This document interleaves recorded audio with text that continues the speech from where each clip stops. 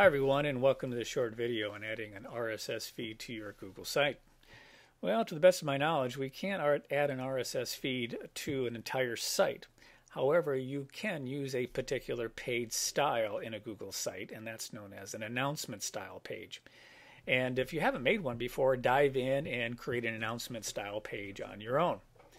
Also keep in mind that this works a little differently between personal and domain accounts. So let me demonstrate this in a personal account first, then move to a domain.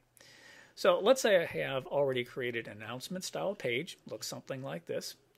And down below you'll see the post that you create each time you add something. And your viewers will see subscribe to posts.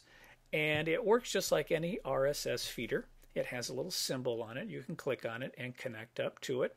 Or like any other reader, I can come up here and I can copy the web address, go to my reader, whatever reader that I'm using, and paste the URL in there.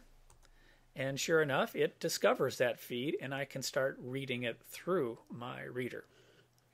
Again, that's an announcement style page with a personal Google account. Well, let's dive in and see how domains work just a little differently. Let me bring up another page here.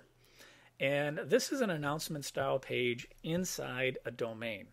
And when you create an announcement style page in a domain, nothing will show up in this instruction area.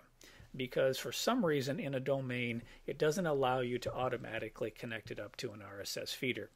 However, there is a workaround for that. And I've put some instructions down here for my viewer to make this work. I put a little icon on here, an RSS feed icon, and some instructions. And the instructions are quite simple.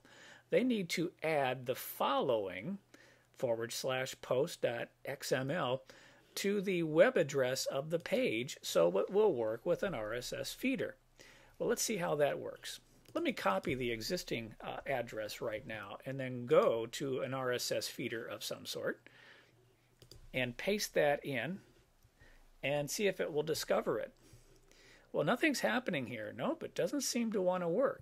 However, if I follow the instructions on the page and I copy that extension and I add it to the web address, there we go.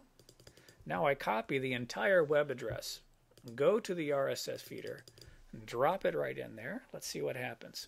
There we go. It does discover that page as RSS reader, and you can use any reader for that.